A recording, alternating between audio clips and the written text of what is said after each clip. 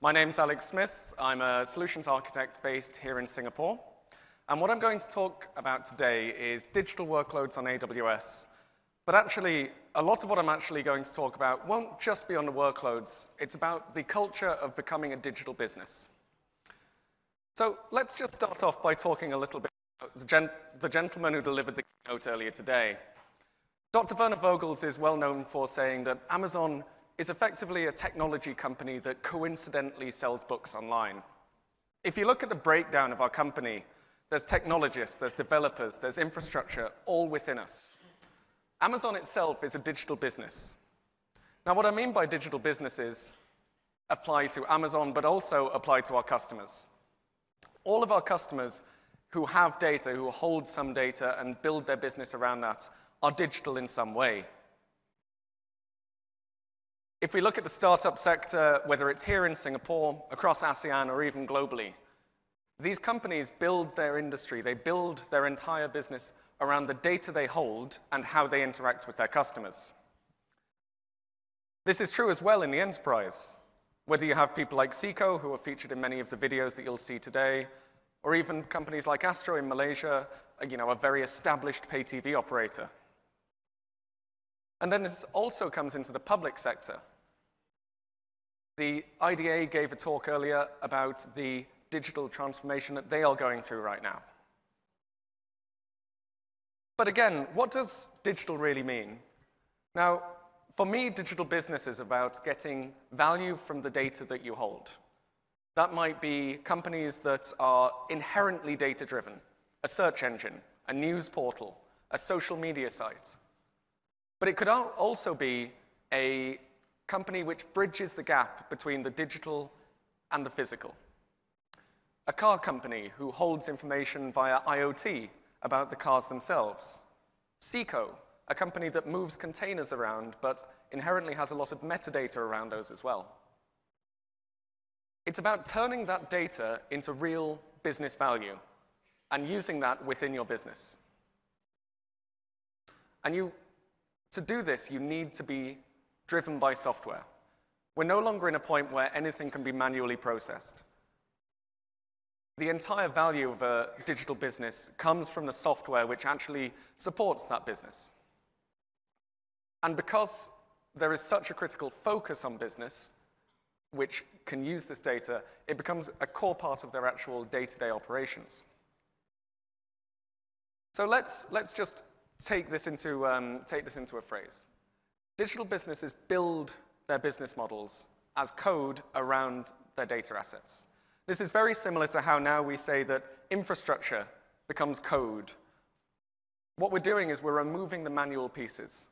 We're codifying, we are building software around the assets and the infrastructure and the data we already held. So putting this into our key insights, the digital businesses build their business models around data assets. Now that's the software, but what about hardware? Amazon is a very large infrastructure as a service cloud computing company, and I haven't talked about the hardware yet. So before I talk about that, I want to talk about old IT. Old IT often is considered the CIO-owned virtualization layer. This may look like what many people call private cloud. It will have a virtualization layer across many physical hosts, which goes some way to improving the efficiency of hardware use.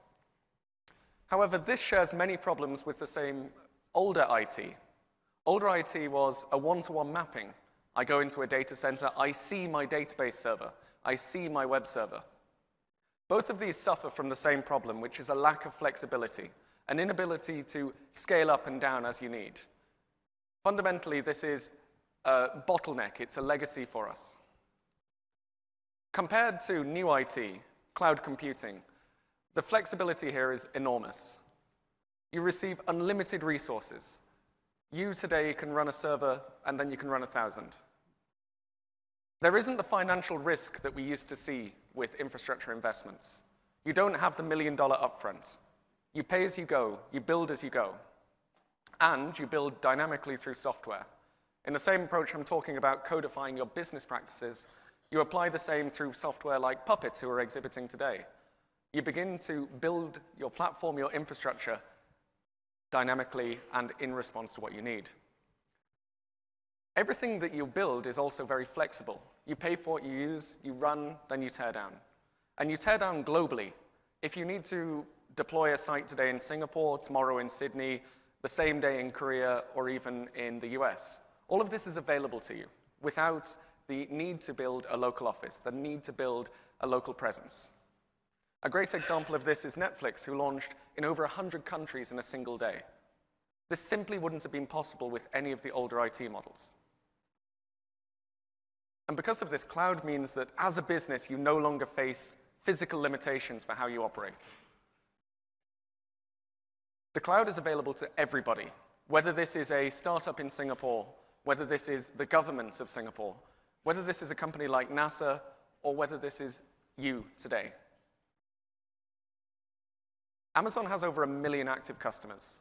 These aren't dead signups. These are not internal accounts. These are people actually using the platform day in, day out. And as a result of this, it gives us an enormous ability to scale and to innovate, innovating at a level that few other companies can even think of. And because of this, we can pass this on to you as a customer. Because what we do is, first of all, we look at what the customers need. We look at the requests. We look at how customers use our platforms. Everything Amazon does, everything a digital business should do, should be based around that customer. But it needs to be data-driven. It needs to be based on performance. It needs to be based on understanding. And off that, we build concepts. We build ideas. We try and we innovate. Because in this case, the finance, the investment is no longer a differentiating factor. Infrastructure is no longer the differentiator. What becomes the differentiator is the insight, is the ability to relate to your customers. The faster you get the ideas to market, the quicker you can analyze them in real time, not waiting a week or 2 weeks for a batch process. It means you can innovate for your customer. You can pivot an idea. You put something live, it doesn't work, roll it back, start again. This is a flexibility that we've not had before. Amazon has been doing this as part of Amazon Web Services, but also as our e-commerce store. And the better you do this, the more successful you become. You can see in the way that Amazon has innovated year on year. Last year, we released in 2014, we released 560 major new features and services. In 2015, 722. We're constantly innovating, and to date, we've released nearly 2,000 major new features and services on the platform, all in 10 years. This is an incredible innovation in response to what our customers want. But this isn't just networking, it isn't just storage, it isn't just compute. These are high-level services that allow you as a business, you as a user, to do things faster. We remove that undifferentiated heavy lifting of building a server, but not just a server anymore. Building a search engine, building a database engine. Gene talked about things like the managed database service or managed services. This is where you can focus on innovation for yourselves. So this brings us to our second codified rule. Digital businesses bring new ideas very quickly to market. The data is analyzed in real time, and ultimately you are data-driven. And no matter what, your customer forms the center of what you do. You must build your business around what the customer wants and what the customer needs, even if they don't know it yet. Now, in these businesses, we need to think about bottlenecks and what will stop us innovating, what will stop us growing. And I want to talk about Amazon.com in about 2001. 15 years ago, Amazon, the core platform, was what we call a monolith. It was multi-tiered architecture, but fundamentally, it was incredibly closely coupled. What this meant was, as we want to do a release, it affected not just a small part of the website, it affected everything. This reduced our flexibility. It became an anchor around our necks. We lost the ability to very quickly innovate and quickly try new things. And this is very common in many enterprise companies. You have a code base, everybody commits to it. You can no longer quickly try little new features, try a different login button. Because every time you deploy, you're deploying absolutely everything. So breaking this apart, moving away from this monolithic giant architecture was a big challenge for us. But once we got away from that problem of a monolithic architecture towards microservices, towards things that allow you to do small scope deployments, we reduced our risk. Because the more frequently you deploy, the fewer moving parts that you have to worry about. If you know that you can deploy today 5 times, it's not a matter of writing a big change request form or spending a week planning a change. You work on your process, you deploy very frequently. Now, this may be alien to many people who come from a waterfall background, people who are very familiar with the idea of a risk mitigation plan or writing a change request and a cab and things like that. Now, I'm not saying those don't fit in to digital businesses, but you do need to rethink the process. By, for instance, adopting an agile methodology, you gain the ability to very quickly, rapidly deploy major new features. But you also don't just lower your risk, you increase your learning. If you deploy a new feature today and your customers like it, well, then you can focus your efforts on that piece. If you deploy a new feature and your customers don't like it, then you know and you can refocus your efforts somewhere else. Taking an agile approach allows you to increase your learning. Really, what I'm talking about is legacy being bimodal. First of all, it's a function of the architecture. You need an architecture which can support that very legacy-free, rapid deployment. But secondly, it's a process, it's a culture thing. If the culture of your business is risk-averse, you will end up in a situation where you feel that more control, more change control will prevent you from issues. Actually, a lot of the time, it causes the issues because you're not prepared to try a deployment. So this gives us our final codified point for today. Digital businesses don't cling to the legacy. Now, Amazon.com in 2001 was a successful e-commerce company. We didn't throw things away, but at the same time, we were not anchored by it. We understood that we could take what we have and innovate more. And as a part of this, we adopted an innovation culture, which allowed us to rapidly develop new services, and that resulted in things like Amazon Web Services itself being born in 2006. But at this point, you might ask, how do I actually get there? I am an enterprise business. I'm a business that has data. I run a mapping operation, a geospatial operation. I know I need to get there, but how? And often the first question is, what do I move and how do I move it? This very nicely fits with what Gene actually mentioned earlier about the three steps to cloud. And first of all, you don't have to throw everything away. The legacy doesn't mean that you have to get rid and start afresh. Often you will see a price reduction simply by moving files, moving your services into the cloud. But it's going to be small. It'll be maybe 10 or up to 30%. It's not a game changer. So after things are lifted and shifted, forklift into the cloud, you can start to optimize. You start to remove application components that you don't need to manage. I already said undifferentiated heavy lifting, but I've spent the last 10 years building infrastructure platforms where I had to do cabling, racking and stacking, and building NASes.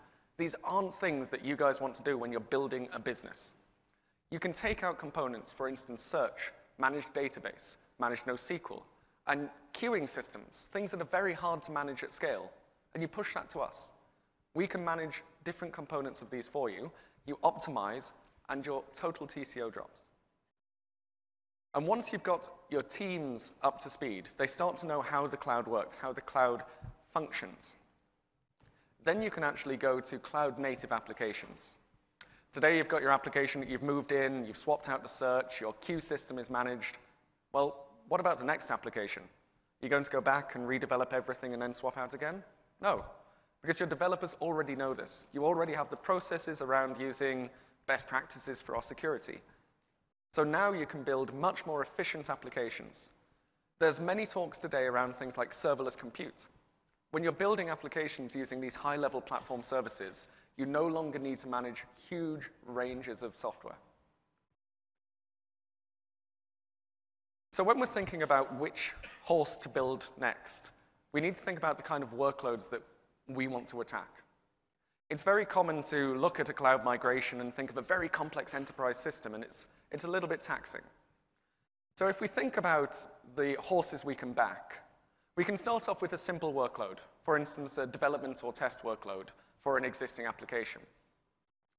But one of the problems there is if your dev test environment doesn't represent prod, it increases risk. So sometimes people will look at DR or backup or even their back office applications. But today I'm going to talk about the digital workloads themselves. And this could be in many different forms. For instance, digital marketing, a customer relationship management system, EDMs, corporate sites, or even a digital asset management system. So the implementation that I've chosen to go with today is a reasonably simple brochureware site, the kind of corporate website, the default page that you put up. Now, these can be tricky purely because of the scale that you have to deal with. If I'm going to put out a perfect example, a page about our summit, it's going to go globally. I will have hopefully 5,000 attendees today, and I need to make sure the site is highly available, secure, and easy for people to access. Traditionally, this would have taken a hosting provider, it would have taken working with an SSL provider, I would have had to manage, and even then, it would have only been present in one location. So what I'm going to very quickly show, and a quick disclaimer, this is a live demo. If it goes wrong, please don't leave. I will do my best to get through it.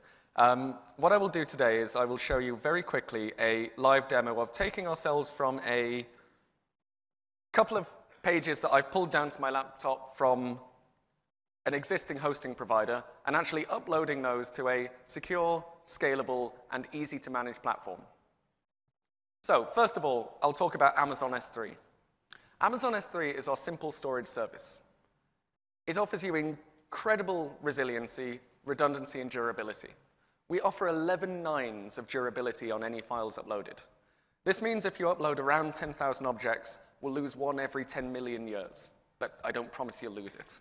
That's an unparalleled amount of resilience. With it being an object store, it means that every single thing you upload is done through the internet and accessible through the internet. It's perfect for this kind of workload, a brochureware workload. And for us to provision somewhere to actually upload files, all we need to do is create a bucket right now.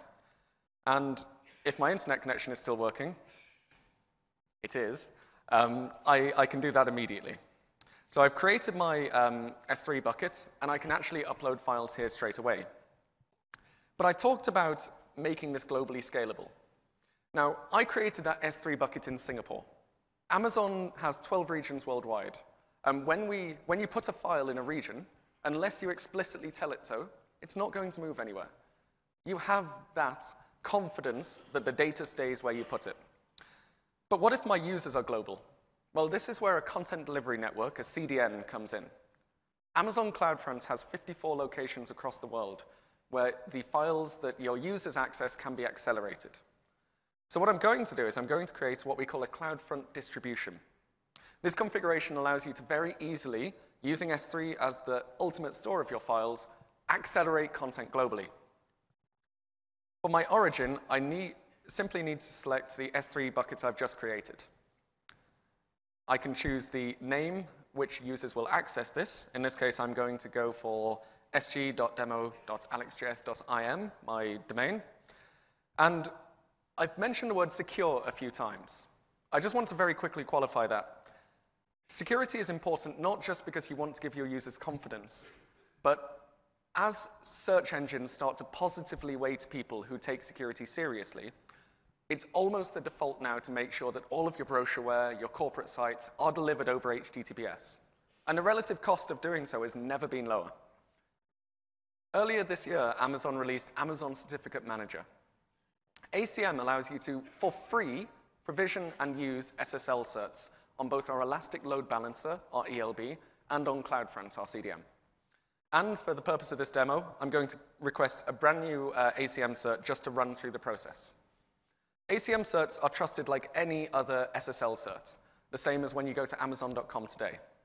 So in my case, I chose to use the domain name of sg.demo.alexjs.im. I choose to add that domain to a single SSL cert. I can actually have multiple domain names in one SSL cert, and I could also support wildcards if I wanted. Once I've confirmed that my name is correct, I can confirm and request this. What this will do is it will send me an email as the owner of this domain to various different email addresses, and I must then authorize and approve the issuing of a certificate. All being well, in my Amazon work mail, I've received a request for approval. Now, if I just look quickly back in Certificate Manager, at the moment, this certificate is not validated. And what this means is that when you create a new domain, when you create a new SSL cert, there's still this authentication. It's still secure. I choose to approve my ACM certs. I validate this data, I approve, and then Amazon immediately issues this SSL cert. There's not a matter of waiting for a few days for it to come through. I don't need to sign anything. It's immediately available for me. If I now go back to CloudFront, where I had just one SSL cert, I now can use my new SSL cert. I can access that immediately. And that's it. If I now create this distribution, he says, quietly praying, if I now create this distribution, it's now being populated across the global CloudFront network. Now, this takes about 10 to 15 minutes, so what I'm going to do to just quickly run through another bit is I'm going to put the DNS piece of the pie in here. If you're not familiar with DNS, it's the global system which maps the friendly names, like Amazon.com, to the IP addresses behind. Now, when using DNS with a CDN, it's often quite complex because of the whole integrated management piece and, to be very specific technically, apex or root records. Here I'm using Route 53, Amazon's DNS service. I've already created what we call a zone, which holds all of my records in here. I haven't yet created one to match my CloudFront distribution, but I can do that simply at the push of a button. Route 53 supports the ability to alias directly to CloudFront. This means that the setup is incredibly simple, and all I need to do is choose the CloudFront distribution, which is still pushing out, so won't appear here. But what I can do is show the example I made earlier, which shows an alias to my existing CloudFront distribution. Now, what this means is I hit, in this case, summit.demo.alexjs.im. It immediately goes through a global CDN. 54 locations worldwide, incredible acceleration for your users, data still stored securely in Singapore. So with that, I'm finally going to actually upload my files. So in this case, I have two very simple files, just web pages. These are what I might pull down from my existing FTP storage. I upload those straight into straight into S3. And when they're available and uploaded, I can see those objects. I choose to make these public because it's a very public website, but S3 does support many layers of security depending on your needs. And now, if I go to that in a browser, I see the Kuala Lumpur agenda page. Now, that was something that we've always been able to do with existing providers. But now, using the link which goes through CloudFront, goes through Route 53, has an SSL cert, all effectively for free or for pennies. This is no longer a matter of, hey, we've got a new corporate site, we need to use another agency, and then they need a hosting provider. This is a very simple, effective way for us to bring lots of complex features and do it very simply, and as you saw, all through the web console. At no point did I need to break out the CLI.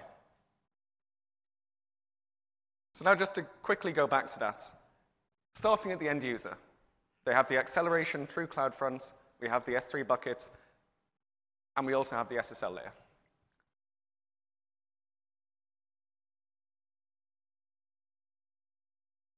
I'm just going to switch my display back.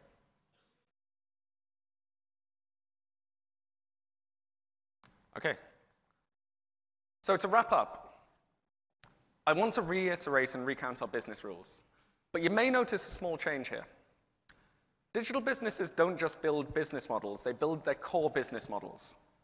What I said about undifferentiated heavy lifting doesn't just apply to the infrastructure. It doesn't just apply to the platforms. It applies to everything you do. Don't redo things that other people have already done. You build these models, you build these core models as code around your data assets.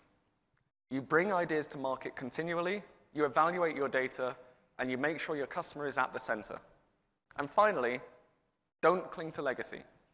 Adopt it and utilize it, but don't be anchored by it.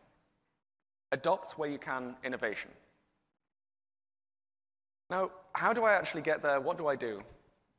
You need to start hiring and developing people who are fundamentally builders. These don't have to be developers. They don't have to just be coders or sysadmins. Every single profession has builders. It has the curious. It has those who are willing to innovate. They will be able to help you experiment often, iterate, listen to what your customers say, and build new things very quickly. And finally, explore innovation in process or in applications or in your culture. Look at things like DevOps architectures, microservices architectures, or DevOps cultures. Fundamentally, these are core to how your businesses will grow, and they will allow you to scale from that 1 million user up to 10 or even more. Now with that, Amazon is a very human company. We're based here in Singapore. This is our Asia-Pacific headquarters. We hold regular things like user group meetups. We hold regular drop-ins for our users. Please feel free to reach out to us, ask questions. We'll be at the booths all day, and if you have any questions around digital business, around innovation, around the culture of Amazon or of digital business, get in touch. Now with that, I'd like to thank you,